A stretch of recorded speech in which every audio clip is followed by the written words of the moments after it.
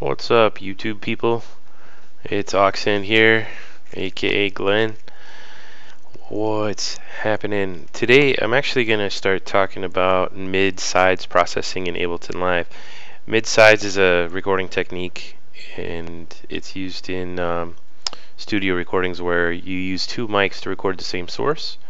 One is sort of a direct signal and the other one is sort of an indirect signal, and then you mix them together so that the indirect signal sort of fills out the sides, the far left and right, and then the direct signal is in the mono track basically. So it exploits basically the mono stereo signal and can be used for really interesting imaging.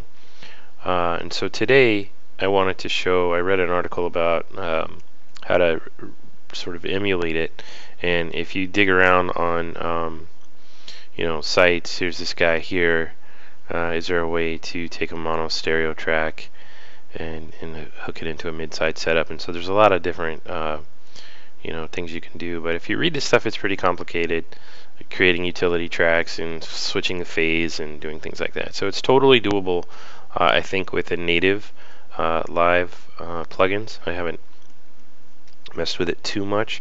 Also note that EQ8 in Ableton has a mid-side mode, so you could use that for processing as well, if you want to EQ mids versus sides. But yeah, so definitely check that out. I'll post this link in the YouTube video, the other info area, so you can check it out if you just want to go with 100% live. But today I'm going to use a plugin that does processing of mid and side channels, and I'll cover that in a minute. It's by the folks at Brainworx. It's called Digital V2, which is pretty handy. So I'm just starting with like a standard MIDI track. I've named it Source, and I'm going to use a pretty cool synth from Yuhi called Ace, and then just like a default mono patch. And just so I can get something playing without doing too much work, I'm going to go over to Ableton's plugins and grab a couple arpeggiators, or at least one, and get some sound going with this. So I'm just going to hit hold on both of these and then see what happens when I press any key. Alright. Not very interesting, but let's see if I can.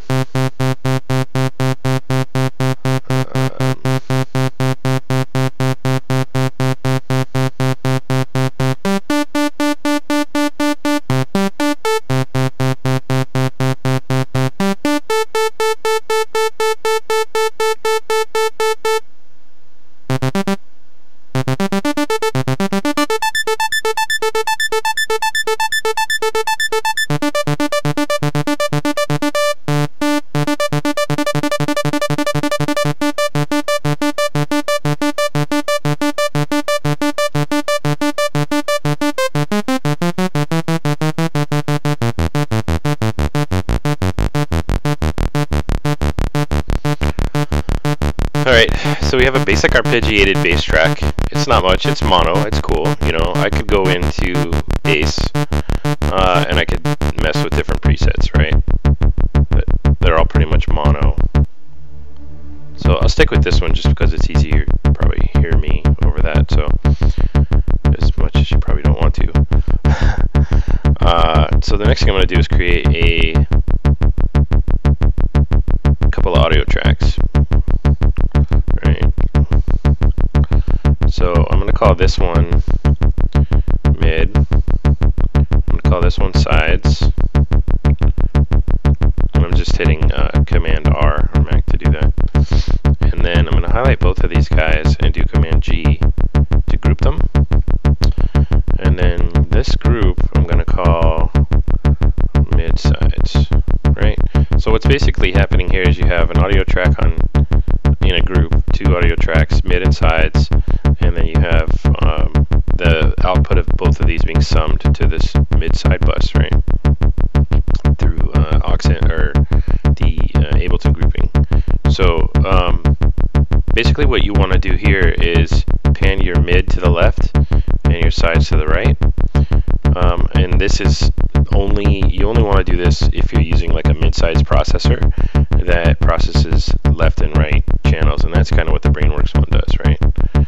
So if I pull in the Brainworx plugin,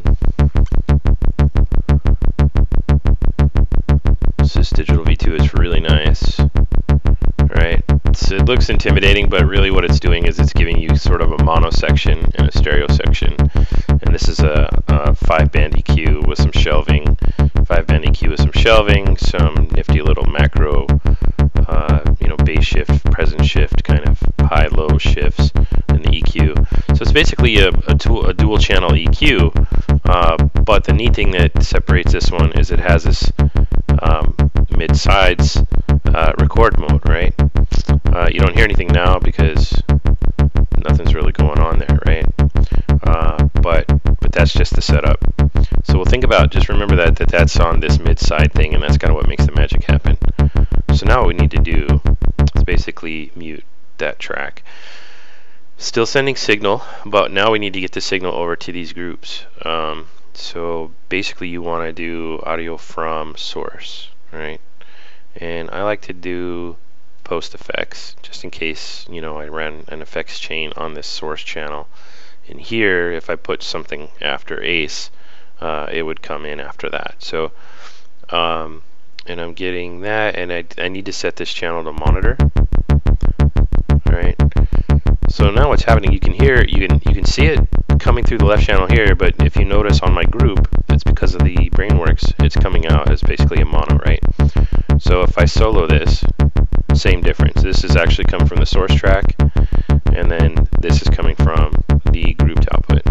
So now we need to do the sides, right? So source, and then post effects, and then nothing's happening, right? You gotta go to monitor in, and now you get kind of this weird cancellation that's happening. It's sending out on mid and it's sending out on sides, but as mid signs comes in and gets aggregated by the Brainworx plugin, there's a huge phase shift cancellation. It's like, wait, something's going on here. So that's a sign that things are actually working well, right? So what you want to do with the sides channel now, think about it, right? Going back to the mics, one mic is a direct mic pointed, like, let's say it's just pointed straight at the snare, and then you have a mic right on top of it that's kind of pointed left, right, like a cardioid or a condenser, pointed left, right. Got a figure 8 pattern going, picking up reverb off the walls. So you kind of want to think in that sense, right? There's no limit to what you put on this track. It's just make sure that your sides track isn't the same signal as your mono track. Is kind of what it comes down to. So I'm just going to throw some effects on here, and I'll use the Ableton or the native Ableton effects here. So just going to grab some reverb.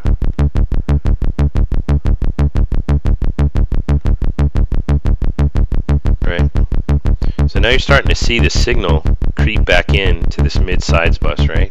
One thing you want to remember to do on your effects, because they all sort of run in line as inserts, you want to set this guy all the way to wet. So now essentially what we have is we have a sides channel that is 100% reverb, and a mid channel which is basically the same as the mono, right? And now you have a nice spatial sort of application of reverb, which is sort of the goal of reverb, right? To add space. So it's really nice, good imaging for that reverb. And then there's no limit to what you can do here, right? So like I said, you can I'll just go and grab one of the auto filter.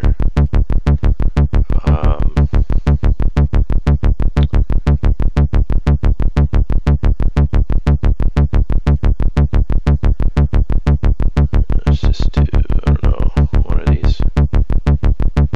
Alright. Well, that's pretty extreme. I'm gonna. Right. Now we have sort of a time modulated filter of our reverb, which is kind of cool. So you're like, yeah, okay, that's fine, whatever. But I mean, the difference between that and this is actually pretty cool, and that you don't have to do too much to your your sides channel to make it really just kind of pop away from the kind of to cancel that phase modulation, right? So if I do, or that phase cancellation, sorry, if I do, let's see, delay.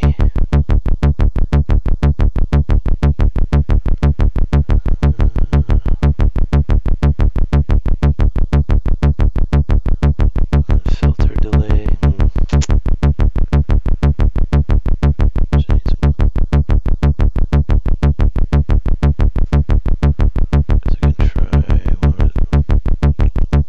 It'll do a short one, right?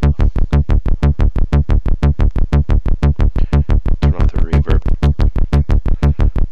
Right?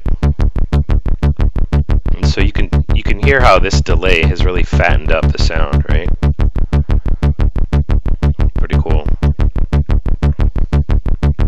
And all it's doing is just shifting kind of when that's playing. So like if we solo the mono track, you get the mono signal, which is the same as this one, right?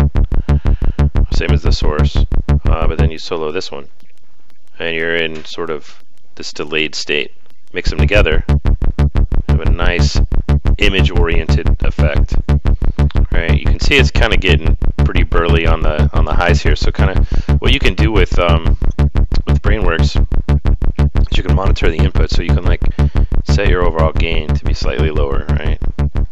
And then notice on the right here, it's also giving you balance between left, center, and right. And we're looking pretty good there, and we're looking at a positive for correlation. So this is all like a nice stereo image, right? What's cool about this is you can auto solo, right? So if I just listen to solo mono, that's mono, and if I solo sides, right? So maybe I want to cut some of the fat signal that might be coming through still on the side channel, which I can do here, right? Just really focus in on some of these high, rattly, sort of resonant pops that we're getting here, right? And that's going to leave more low-end space for your mono signal. And then on the mono signal, I'm going to just do some bass shifting, which is just sort of a nice EQ application here, right? And then I got a really fat mid, low end, and a nice sort of spacious resonance focusing on the higher frequencies in the side channel. Pretty cool. You can determine like where the side channel kind of crosses over, right? Some really nice sort of fine tuning of what's going on. So here you can hear it's predominantly the mono track and just slightly some sides coming in. Serious control over the stereo image. Up here there's this stereo width, right? So you can push that as much as you want or decrease it, right? Collapse it down. Pretty neat. So that's pretty much it. There's not much else to really show there. I mean, one thing you can do is, you know, obviously this is all being arpeggiated, right? So I can kind of go back and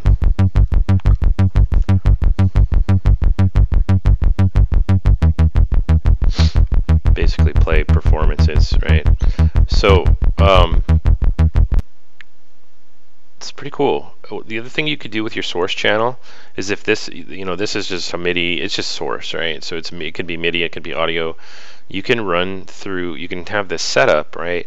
Let's say this was an audio track and you wanted to put in a bunch of loops and kind of hear this effect on vocals, hear it on guitars, anything really. I don't think there's anything I've heard signal wise that doesn't really come to life when you pass it through a mid-side thing. And really this is about, it's for me it's less about mic emulation. I mean that's great.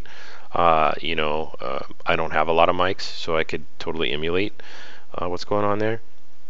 You know, I can throw a nice IR or a convolution reverb on the side channel and sort of emulate the space that you know, a condenser might give you from the room, so to speak, in a mid-side setup. But really, I mean, a lot of these synths, you know, like Ace is a mono synth.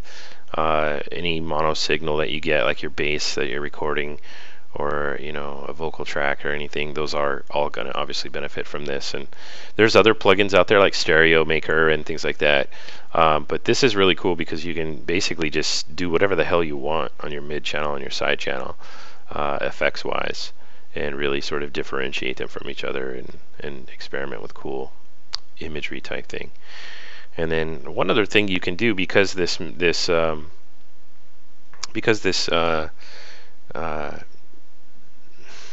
mid-side effects plugin takes from the left and the right channel and kind of combines them, you could throw this plugin on, let's say you have a drum machine on a MIDI track and it's a stereo drum machine, right? So you can toss this processor on there, throw it in mid-side mode, and then go into your drum machine and start, you know, panning things hard left and hard right to kind of decide whether they're going to be in the center or the sides. So that's another little nifty trick, which I can show later. But this is sort of the gist of it. It's really simple. Just create a couple of tracks, group them together so that their output can be summed. I mean, I could have created another track that took, you know, that where both of these tracks actually send audio to the third track, but Ableton makes that easy for you by grouping. So I just did it that way. But yeah, if you have any questions or comments, please feel free. Otherwise, enjoy. Peace.